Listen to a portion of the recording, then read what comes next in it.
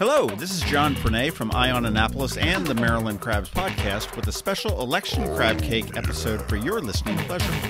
In June, we held a mayoral forum that was very, very well attended, and you can, and quite honestly you should, go listen to that one, and you can find it on themarylandcrabs.com.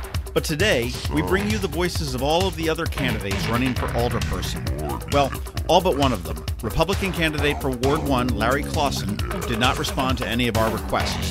While we would have liked to have presented a forum or a debate with these 17 individuals, it just wasn't practical. So, we took it to the road so you can learn a little bit more about each of them in order to help us all make an informed vote. All of the questions were essentially the same to keep it fair, and we are releasing them all at the same time.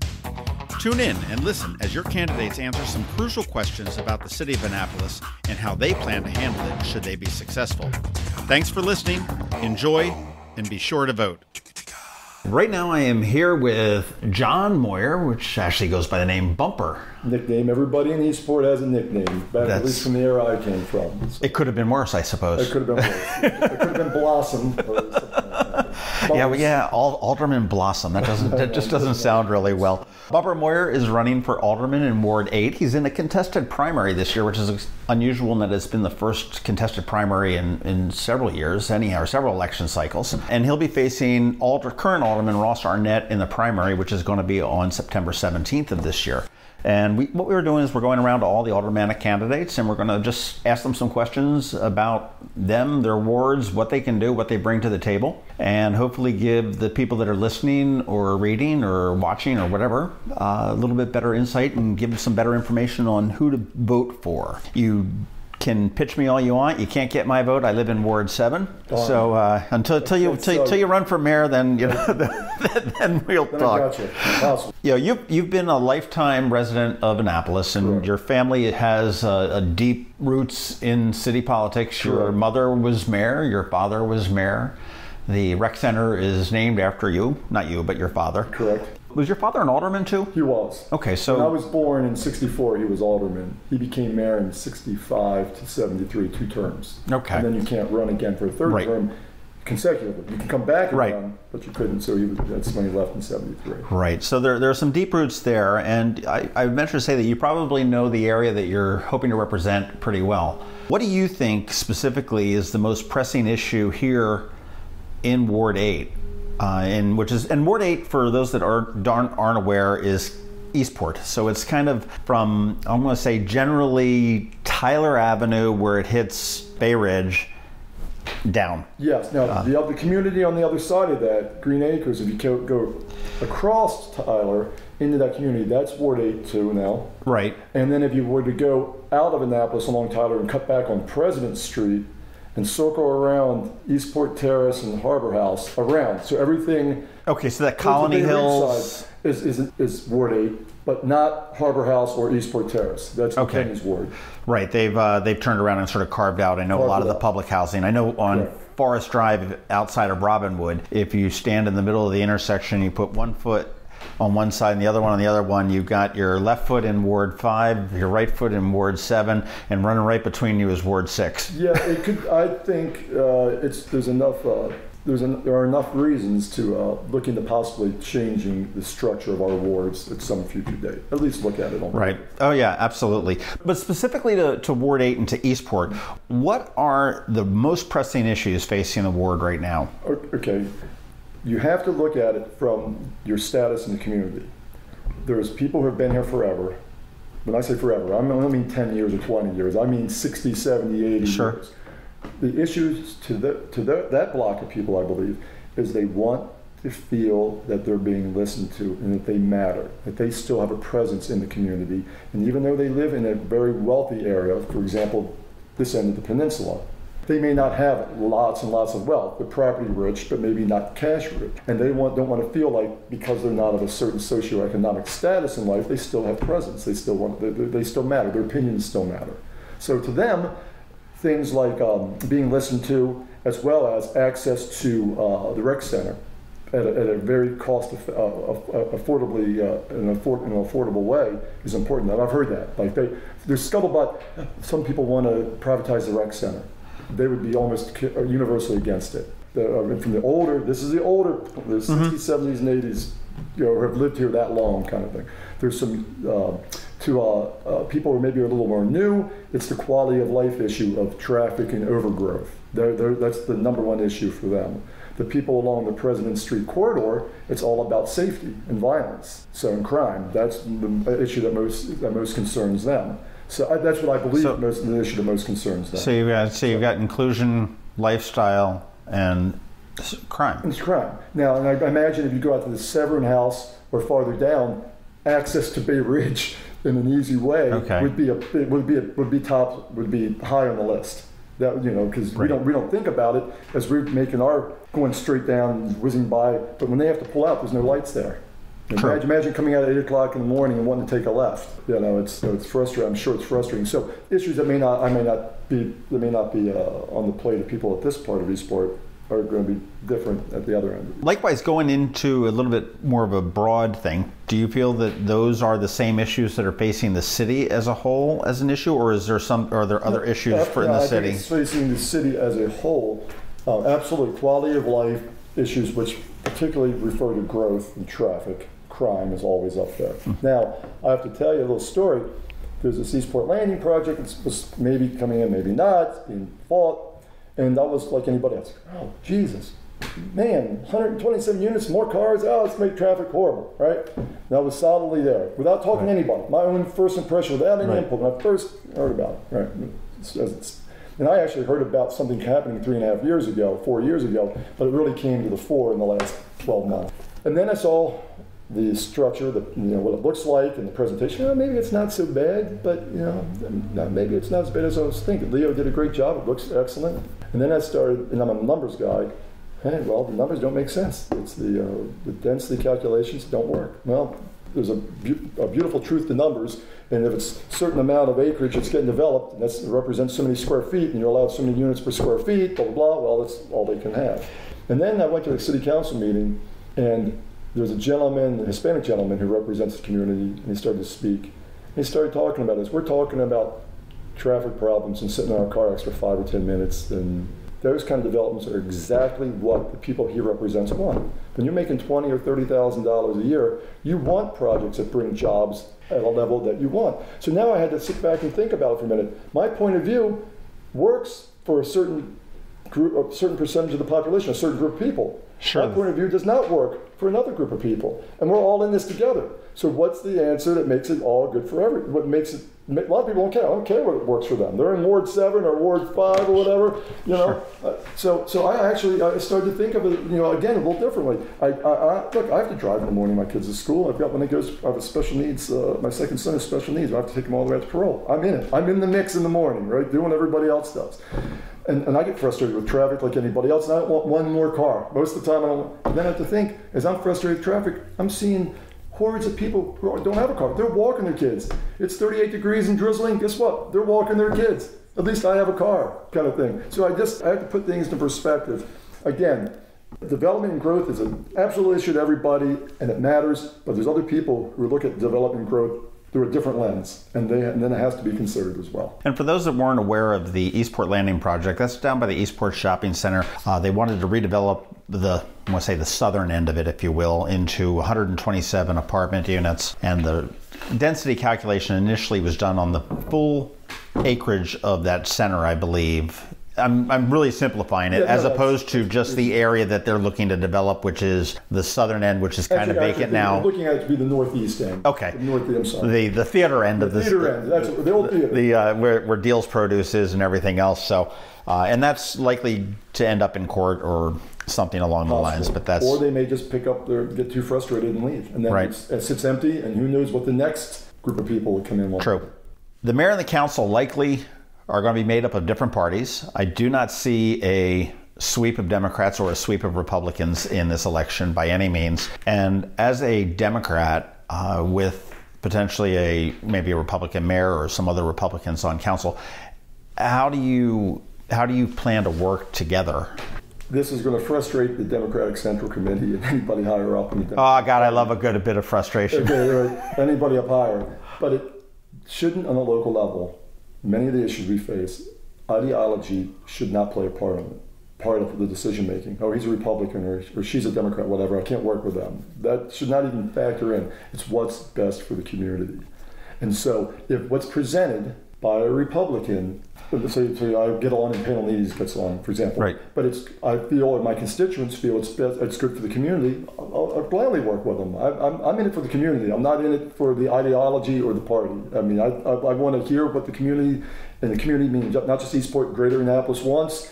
And we sit down and in a less vertical structure, more horizontal structure, bring everybody into the table, as many people as want to get involved, and figure out the problems.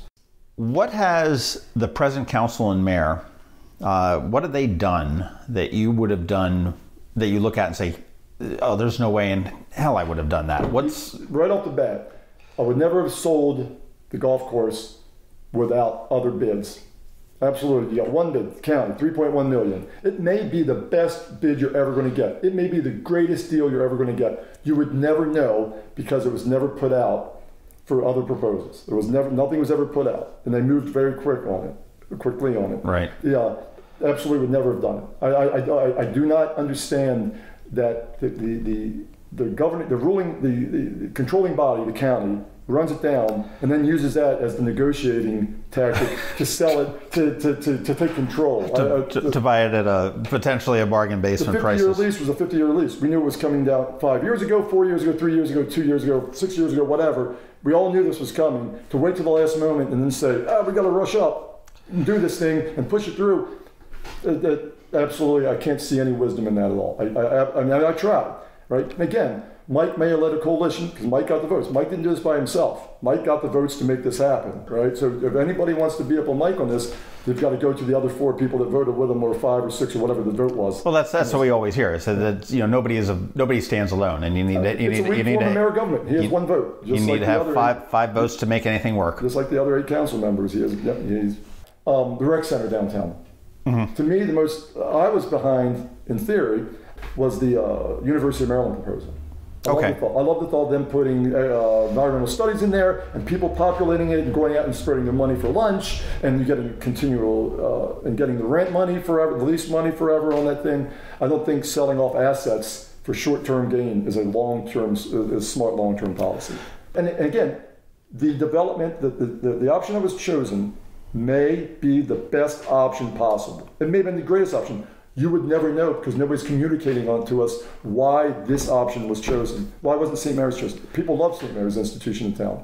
There were people that were sitting there saying that St. Mary's was the best option. Yes, absolutely. And it may have been, but we'll never know because nobody from up high, meaning our elected representatives, that I know of, and again, maybe I just was not around and I wasn't in the right channels of communication, sat down and explained why this won out over this, why this made economic sense over St. Mary's, why it made economic sense over the University of Maryland, or any of the other proposals. I think there was 8 or 7 kind of thing. Those 3 were the top 3. We can argue back and forth whether the city's in financial straits or not. I mean, I know we've talked with Alderman Littman, who feels that the city is not doing too well financially, and every year it seems that there's, as budget rolls around and everything else. But let's just for a minute assume that the city is in dire straits, needs money. As alderman, how do you do that? Do you borrow more, raise taxes, cut services, all of the above, some of the above? Democracy is cruel to tough budgetary decisions when you're a politician.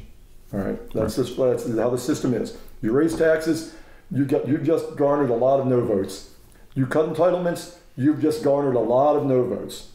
If you care about your job, you don't make these decisions. You don't touch it and you just pass it off to somebody else down the future. And that's what most politicians do. They make decisions that they don't have to worry about because whether it's good pension plans for different unions, whatever else, they're not going to be around for it. And then they get to be reelected or go on. They don't have to put up with it. It's a third rail. Nobody wants to touch it kind of thing. I am not into raising taxes on people. I know there's inefficiencies in government. At first, I look for any inefficiencies across the board. Every employee. And look, there's some great, very excellent, intelligent, capable people who work for the city. So I'm not beating them on city employees. All right? But you should go through every one, 500 plus, whatever, find out what they contribute and if they're absolutely needed or not. Okay? And then if they're not, and somebody else has to pick up their slack, okay, some of the slack, some of their whatever their responsibilities are. Well, maybe if you canceled a $50,000 or $100,000 contract, you could take 5 or 10 to help out the people that are left behind doing more work. Again, that's one option. and the option of looking at everything the city does. I mean micromanage it. Why was that $7,000 gum removing steam machine bought? Whose head should roll for that? Somebody's head should roll. Sure. Right? Who got the grant money? Why was the grant money? Where was the oversight when the grant money was gotten and was spent on two almost immediately useless pump out votes because they had a hybrid gasoline diesel engine, which was notoriously finicky and hard to deal with. And now when you put them on the government website, they won't even sell. Like, who made that decision? And why wasn't, these are rhetorical questions, I know some of the answers to this, but why isn't there an apparatus where there's a price to pay for making these kind of financial decisions? You know, not just ambiguously, somebody in the government did it and it won't happen again. If you have no skin in the game, you can make all kinds of ramifications. I would look at the use tax. People come to the city. It's a beautiful city. We offer a lot. People aren't going to other cities. I can name a number of them within 20 minutes of here. People aren't going to a lot of other cities in this country. They're coming to Annapolis because it's beautiful and it's a great place to come. What about if you had your state representatives pass some legislation that imposed a hotel tax, small amount, whatever it is, to help raise money, right? So that you're passing on you're passing this on to not the people in our community, people that are visiting our community and getting so much out of it. So that would be an option. It's something to talk about. Maybe a horrible idea, but at least talk about it. Right? So I'm not I'm not into raising taxes, and I am into reducing the budget. I would work on a 1% across the board budget reduction year by year until we get to where we have to be. 1%. Go across the departments. Can we reduce 1% of your budget? You've got a ton of experience. I say you don't have the ton of experience, but sort of familial experience with the position of alderman and mayor and whatnot. So I think you probably know what's involved a little bit more than some of the candidates that are new coming into here.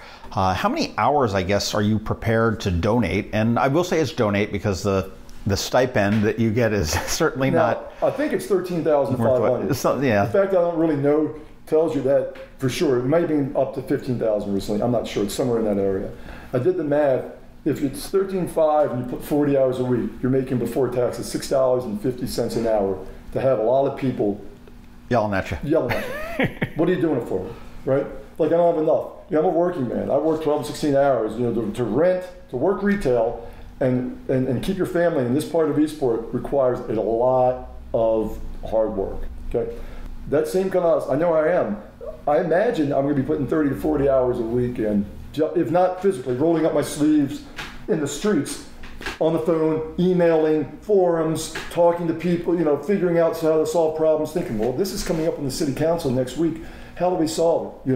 That's where my mind goes. I can't help it. How do you plan to keep your constituents up to date on what's happening in the ward or the city? Like, your thoughts and whatnot? What specifics would you do to make sure that everybody is informed? Right, absolutely. I think you use the social media forums, of course, and people aren't into that because there are still people who don't really follow those. You have to go knock on doors and just call, hey, how you doing? Everything okay? And of course you're not going to be doing that every day or even every week. You do it enough to make them feel like they're still on the radar, though. And you try, hey, if you know anybody who has any issues, have them call me, have them text me, whatever. And so that's I think, using social media and using the good old leg work, walking and knocking, and your phone. I think that should cover all the bases. I get a little philosophical before we sort of wrap up. There's always been said that there's two Annapolises, and primarily it's the upper class, wealthy, primarily white crowd, and then on the opposite end of the spectrum, you've got the lower, middle to low income, primarily African American or Hispanic community that's here, and there's this big chasm in between the two. How do you feel that we can take the steps to reduce that divide or eliminate it? I think you have to go outside the box. I'll give you an example. When you talk about redoing Harbor House or Eastport Terrace, for example, or Bywater, whatever, and you talk about, we got to find jobs for these people. We got to find jobs for them. Okay. Well, the reality of it is entry-level jobs are disappearing. They're not getting more. Artificial intelligence, robotics, things are happening that are just, they're making it tougher and tougher for people to find jobs. It's coming or what? Whether we like it or not, it's coming. Right? So now you're talking about a population who may not have a car. So they're supposed to find a job that's disappearing farther away and not have easy transportation to maintain this job. So how do we solve that problem? Well, what about if when you redo it, when you knock down Harbor House or Eastport Terrace, which people talk about doing, and you restructure it, that you put places to make money in that development. What if there was a level of 4 or 5 or 6 studios or shops where people could actually have businesses there? And I'll give you an example. What if you knock down Harbor House and you restructure it in modern aesthetics, open, beautiful, everything else? You had an art studio, okay? And you had people who, and most artists love to be involved, they're passionate about it. You had them coming by and working with the constituency there to just come and do art. And what if somebody there was good and they start putting up for sale? You go in the City Hall, there's art for sale on the walls. Go in 49 West or Metropolitan or some other restaurants. The people have their art there all the time. What if again, this may be a horrible idea, but it's an idea. Bring business to the community instead of trying to get the community to go out and find money. And what if you put a restaurant like the one that's on West Street? The Lighthouse helped. What if you put a restaurant there, in a little small cafe or something, and you got people involved, and the money stays in the community? Well, I mean, again, these ideas may not work out, but we're talking about something out of the box instead of, heck, we got this problem. What are we going to do about it? Which we say every year. Right. We all know that these. I believe everybody knows that Harbor House and Eastport Terrace, which I'm very familiar with, should be modernized. When you go by, there's no way. People don't even have air conditions right now. All right, now it's time for you. Pitch me. Tell me a little bit about your background. Why I should vote for you if I could vote down here. Okay. Why is Bumper Moyer supposed to be the next alderman for Ward 8? All right. Let me back up and tell you why I want to run. Okay. Okay. Why I want to run? Why now? It's always been in the back of my mind because I come from a family of politicians that's spending. Don't say that too loud. No, look, they're admirable. My mother and father are admirable. Any discussion I ever heard in the background was never about retirement or higher office or money. It was about service to the community. Right? They believed in it. Right? I believe in it. Spending years of your life. Some years of your life in service to the community, humble service to the community, is a fine way to spend those years. Absolutely believe in it. But I'm like lots of young people, you're doing things. You're out and about, floating around, traveling, living for yourself, a little self-centered and all that. And then I had a kid. And then I had another kid, and things start to change. Now, when I had my second kid, I have to pause here because I got to collect myself, because when I tell the story, I start to mess up a little bit. And it's not fake, I'm sorry, you can cut it out. It was special needs, and it was such a rare condition that nobody at Anne Arundel knew what it was. Doctors would come in, poke their head in, maybe he has Downs, maybe he has this, and disappear, never to be seen again. And you're a mom with a kid who's barely alive, and you're just, you want answers. I want answers. But I'm a guy, I'm thinking, maybe it's not so bad, maybe it's just, it was a stressful birth, and she knew right away. The instinct of mothering knew something was wrong. First open bed came up Children's. We went to both to see where the first open bed. And I'm sorry, you have to cut a lot of this out, I'm sure. We go to Children's, and the wise old guy came out after a few hours there and stroked his chin and looked at our child. He said, I can narrow it down to one of 5 rare genetic disorders. I'll let you know within 36 hours. And he came back and he gave us medical science is incredible. It's absolutely incredible. He came back with electron microscope. Look at there was chromosomal deletion. Okay. We have how many chromosomes, and I forget now. But the 15th chromosome, there was some deletion there, genetic deletion. Because he has Prader-Willi. And at the base of Prader-Willi is what defines it more than anything is the mechanism that makes you feel full is turned off. So you're always hungry. You're in bed hungry, you wake up hungry, you're insatiably hungry. Okay. That develops about 2 years in. The first year is what's called a failure to thrive. So you don't have the muscle tone, you don't have the mechanisms to keep yourself alive just by suckling your mother's milk. So the doctor says, listen, I'll tell you what it is. He sat me down, very wise, old guy. And he goes, don't go home and look at this. Don't go and look it up on the internet. You're going to see the worst. It's going to break you. It's going to break you. You're going to see the worst, most sensational aspects of this, and it's going to break you. He goes, I run in this all the time. He goes, I can't tell you what your life's going to be like. So his development will determine what your life's going to be like. Manage your life in small time chunks. It's the best advice I can give you. So I go home and I look it up. And it broke me.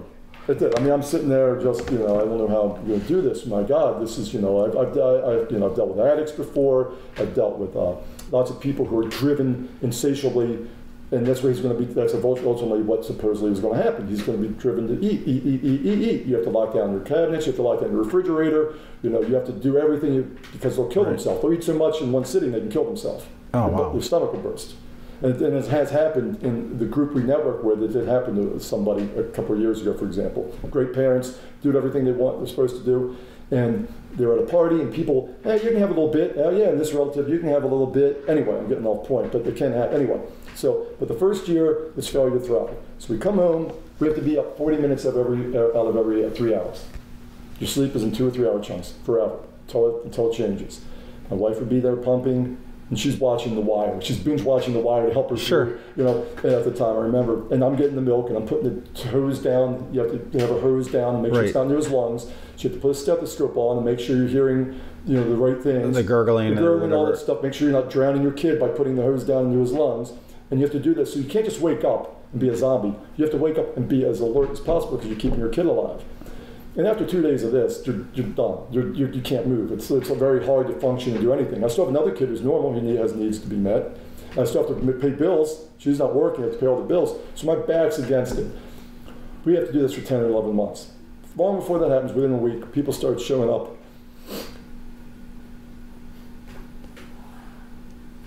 Sorry. You'd hear a knock on the door.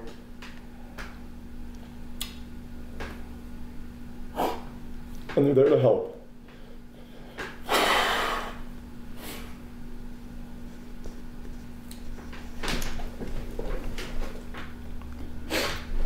People I've never seen before, people I didn't know, they didn't care if I was Democrat or Republican or Independent, if I had money or didn't have money.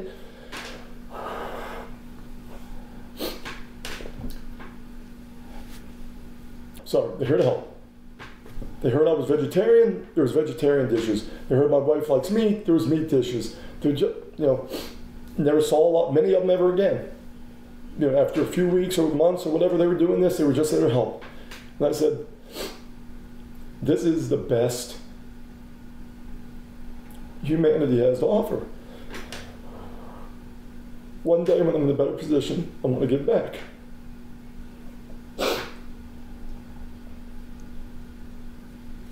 Sorry, we can do this again. No, not at all. 8 years later, I got out of some debt that I had incurred during this whole process. I had a little more freedom, a little less pressure on me.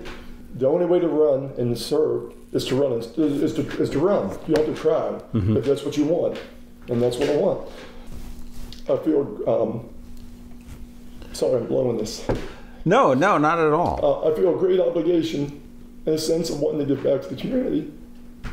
And sorry, you probably can't use this. We can do this again.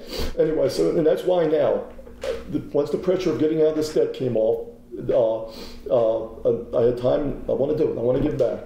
And as I started, and that coincides with a lot of people tuning out and getting so frustrated with national politics that you don't want good people, good capable people to tune out, because the problems we face collectively need people to be involved, not good people who have ability to tune out. So I'm hoping with my campaign to get them to feel like somebody's listening to me, somebody I want to contribute because I'm being listened to.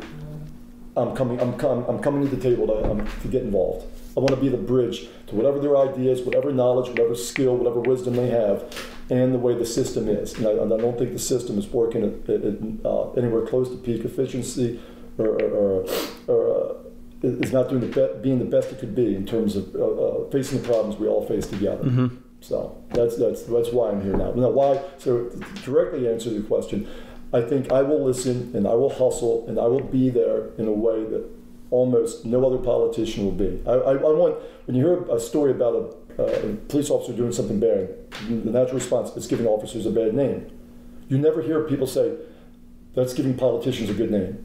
I want to give politicians a good name. I want to be there. I want your issues and your problems to be my issues and problems, and we're going to work on and solve them together. And I know a lot of people, hey, do you mind if I get call this person up? And and it doesn't have to be city related. You can have a tree fall down over your fence, and you've got to go to work every day this week, and you need to take care of it. Do you know anybody? Sure, I know somebody. I'll find the time to call them and call in a favor. Let me see if I can get them over to help you out. You know, maybe we can do it on the cheap. That kind of thing. You know, it's snowing out, and you're 70 or 80 years old, and we have a 10-inch snowstorm. I'm going to have my people down there helping out. It sounds kind of Andy Griffin-like, but I think if people constantly reaffirm the best that we can be and listen and sincerely listen and care and consider what you're about or what your issues are, the system gets better.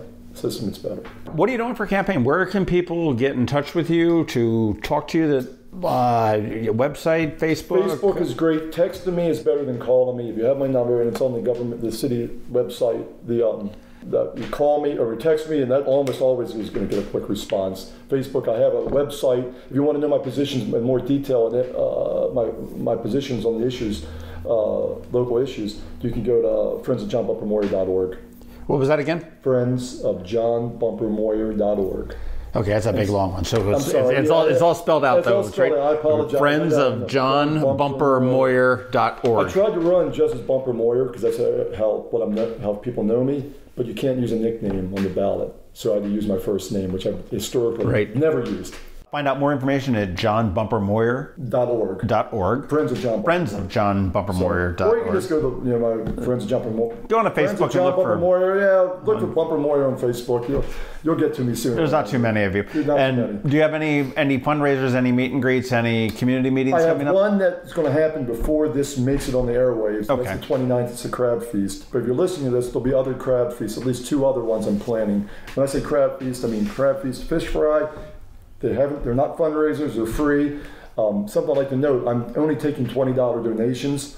Other people to my campaign per person, cash donations. Other people have sent me checks for more. That money, and you can look at my campaign finance report. That money, anything extra, is going to be put into a local charity in the name of the person who gave me the money and the name of the campaign. I'm going to donate it. And the reason I do it, I want people to feel they have access, and it's not about money. I want to take any amount of cynicism out of the system. And normally, when in politics, what you hear about the problems, I'm not being listened to, and money rules everything. So for a $500 check. And I've got one. I got a $500 check. You take 20. I take 20. 480 is going to go. I'm probably spread it out to 6 local charities: Back Creek Conservancy, Severn River Conservancy, Box of Rain, Colonial School up here off of Bay Ridge. I think they're a nonprofit. I'll probably give them $80. I'll find 6 charities and give them each $80. That's in theory. Maybe the Maritime Republic, the Maritime Museum. Any SPCA may get some. I don't know. But you can see, again, a few months off the file on the campaign finance report, and you'll see all the information there. So, well, I thank you for your time this afternoon, and we're with John, quote, Bumper, unquote, Moyer. Bumper. You say Bumper. Bumper Moyer, who is running for alderman in Ward 8 in the Democratic primary versus going against current alderman Ross Arnett. And more information on his positions, contact information, and everything else is friendsofjohnbumpermoyer.org, or go onto Facebook, and he's got a page there and everything else there. Thank you very much. No, thank you for the opportunity. Again, I appreciate it. So there you have it. Answers from a candidate or alderperson in the city of Annapolis. Did they answer anything that was on your mind? If not, make sure you get in touch with them so you can make the best vote come September 19th in the primary election. Be sure to keep up to speed on the election at eyeonannapolis.net and also on the marylandcrabs.com. It is an important election this year, so it is so important to get out and vote. And speaking of voting, the primary is on September 19th and the general election is on November 7th. Don't let anyone tell you otherwise. And after the primary, look for an announcement from us about a mayoral debate between the 2 survivors. Just like the forum in June, Eye on Annapolis and the Maryland Crabs will bring this to you, but this time it'll be structured more as a debate rather than a forum. Thank you for listening to this special election crab cake episode. Be sure to subscribe to the Maryland Crabs podcast. We have fresh stuff that drops every Thursday at noon.